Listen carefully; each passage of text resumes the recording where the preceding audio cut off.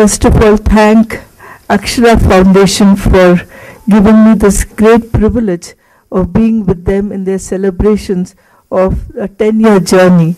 And I know how important each day is in a 10-year journey, especially for those who are working with children and working on education for their children. Really, I must congratulate Rohini Nilakani and her team, each one of them, for what they have shown us as what they have done for each and every child. And I know that when you're doing this kind of a profound work with young children, it is actually planning for every child. And they have made 700,000 plans. And I must thank you. And really, I'm so proud that I'm part of this movement today, that we are celebrating something so important. What I thought was also very important was a partnership between the corporates, the civil society and the government. It's not usual that this partnership goes on for a decade. Usually these are strange honeymoons. They occur for a year and then they lapse. What is so important that it has sustained itself and it's went on and on through different officers, through transferred officers, through, you know, how difficult it is to work with the government and its system. It's never the same. And that they have institutionalized this partnership so well. And I must say that it must be the strong idea. I know ideologies are very important, and it's a strong ideology behind it that children have rights. Children, young children have more rights than you and me have, and that they need to be protected. That spurred the action, and that must have been so infectious that all partners are together so strong, and they've expanded the partnership to, as you've just mentioned, I was quite moved that there are people coming to you saying, what about sportswear, what about hostels for girls? I think this is so good. Let me tell you, this is a movement. A movement is when people start saying, what can I do for you? And if they're still doing it in the name of Akshara Foundation and you don't even know, that is a bigger movement. That you must not know what people are doing in your name, and it's going on, that you have given strength to so many people to take up the cause. Again, congratulations for all of this. And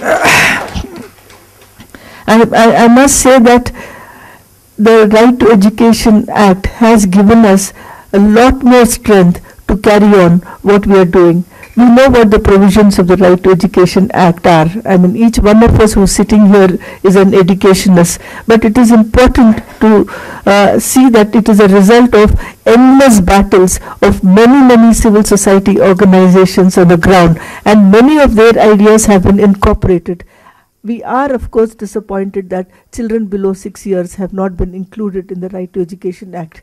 We are disappointed that older children, 14 to 18 years, have not had their rights in the Act. But still, let me tell you, it is still a very historic and significant Act. And even if below 6 are not included, they still have a right. The right is not justiciable. That does not mean they don't have a right. They have been included in the Act on Free and Compulsory Education. Here I wish to say that every stage of education for a child is equally important.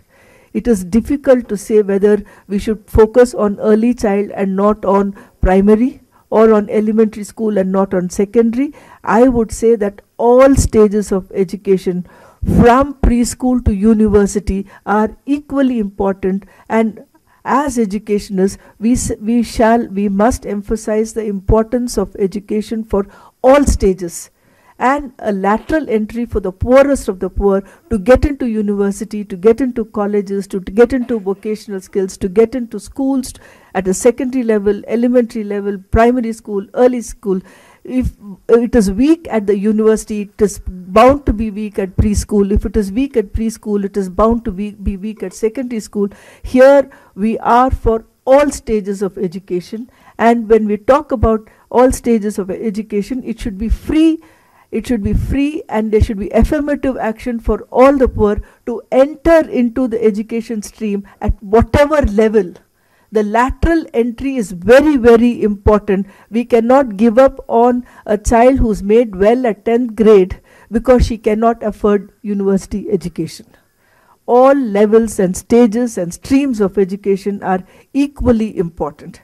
Having said this, I thought I will just talk to you a little about my personal views, not necessarily of the Commission, on how I look at quality of education and how I feel that it is incorrect to dichotomize access and retention. It is incorrect to dichotomize access of school with quality of education.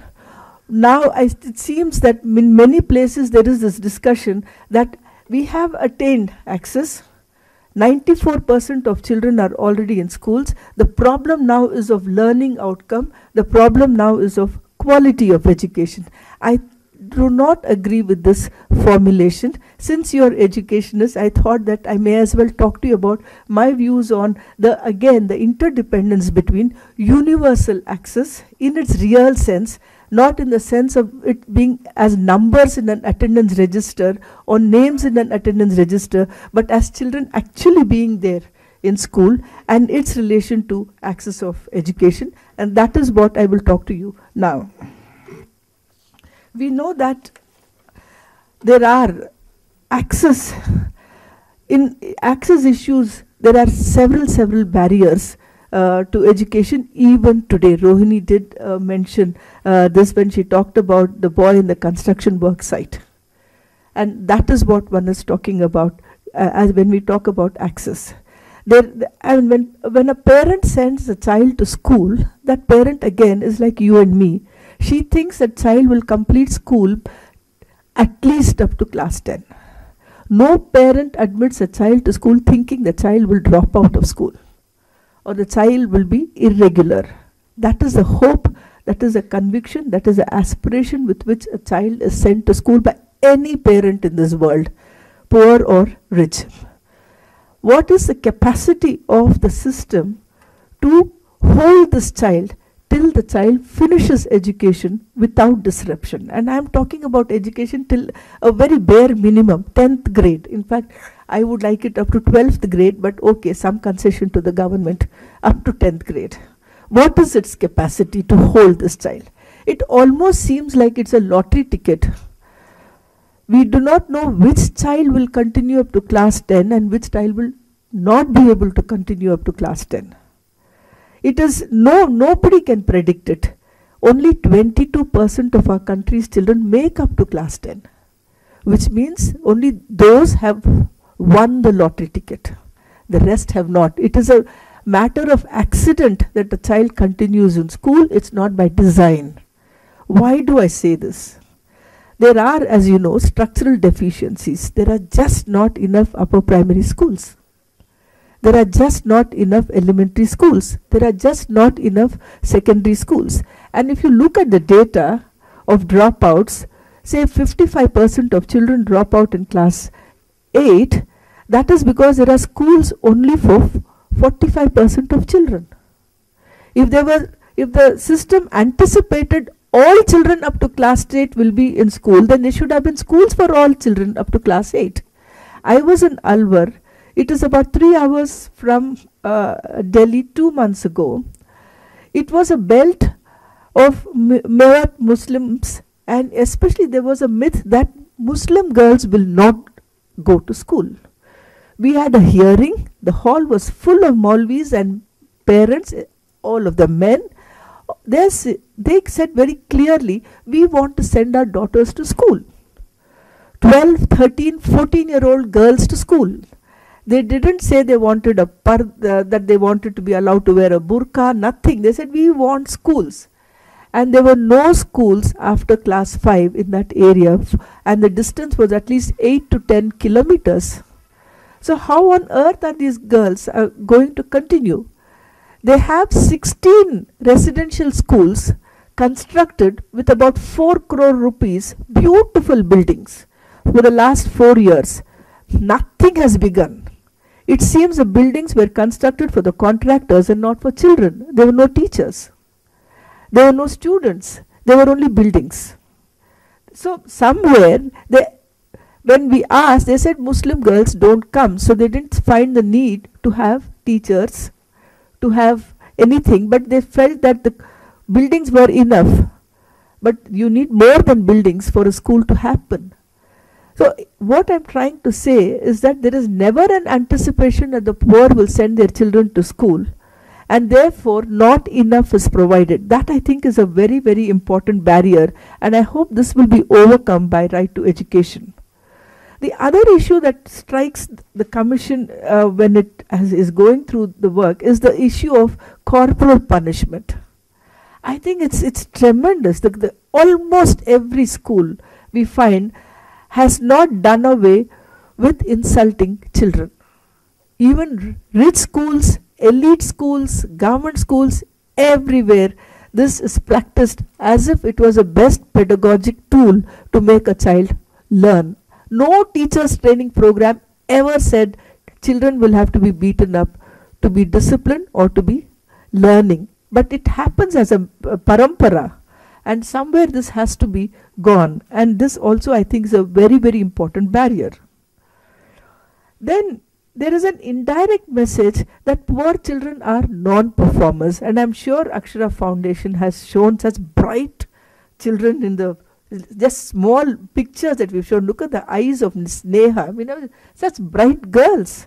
But it seems that the beauty of such children are seldom recognized in a routinized fashion unless we made it as something so special. Look at Sneha, she too can read. Why must we make a statement such as this? It should be seen as if that any child can read. And we are still in a way we think that poor cannot attain. It's not what we are doing in this hall, but on the whole, there is still a kind of a discrimination, and there is still a kind of a mood that perhaps for the poor this is enough. They don't need more than this. That attitude also should go.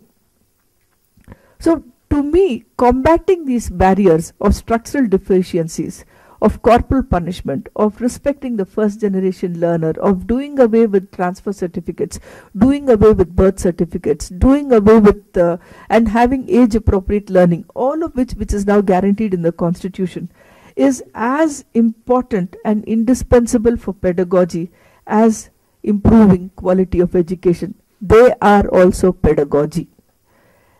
Along with teacher, what happens in a classroom between teacher and child, these aspects are also important aspects of pedagogy. Therefore, a non-achievement of a child in a school must be seen in the context in which a school is located and not as a failure of the child.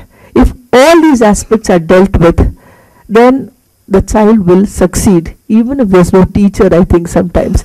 Again, going back to Alwar, there were students who said we don't have Urdu textbooks.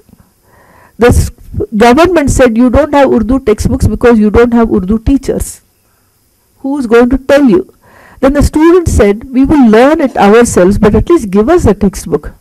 Don't link the aspect of a teacher being present for a textbook. Even if there's no teacher, give us books, we will read it. So we had to order, because there's a government order that says you need teachers to have your textbooks. We said then give them Xerox textbooks, don't print them, but let them have textbooks. They want to make their own arrangements. What I'm trying to tell you is that those children would have failed not because they didn't have a teacher, but because they didn't have a textbook to teach them. I'm not saying then don't give teachers, but what I'm saying is there are many, many systemic issues that make a child fail. So combating access actually introduces the process of democratizing of schools. It creates a demand for education. There is already, again as Rohini said, an explosive demand for education. We have seen how poor parents are sacrificing for education, for getting their children into schools, and by combating all these deficiencies, even before we get into improvement of quality of education, it actually responds to the demands for school. At the moment, I find that the education system is challenged